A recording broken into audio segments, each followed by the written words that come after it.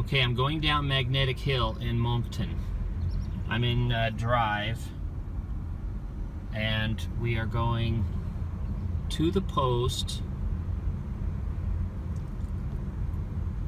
and then we're going to put it in neutral as the employee of Magnetic Hill instructed. We're going to go to the left side. Alright, so now we're at the post.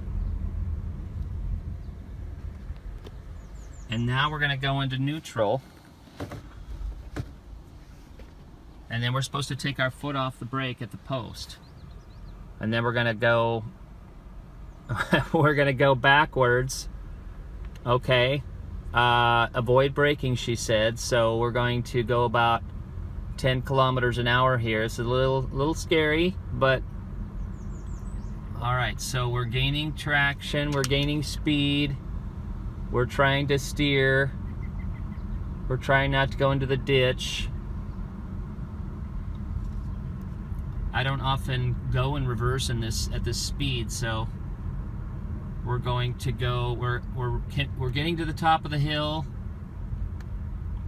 and we're almost there. We're almost to the employee. We're hopefully not going to take out anybody. And all right, we're back. All right. Okay, so what's the scoop? Well, what do you think it is?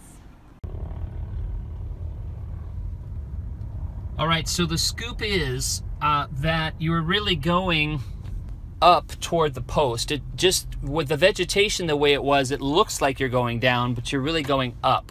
So it makes sense. You put it in neutral and you're going backwards. So that's the basic scoop. It's not really a magnet, it's just an illusion, but it's kind of cool to think about. At any rate, here is a very neat covered bridge, which I love. Love covered bridges. And I love the number of dandelions up in this part of the world. They're just everywhere. Makes it quite lovely. So there's a zoo here. There's all kinds of different things up at Magnetic Hill. All right, so that was an illusion, and makes the world for a it makes, you know, it's just one of those, the world is a fascinating place type of thing. Thanks.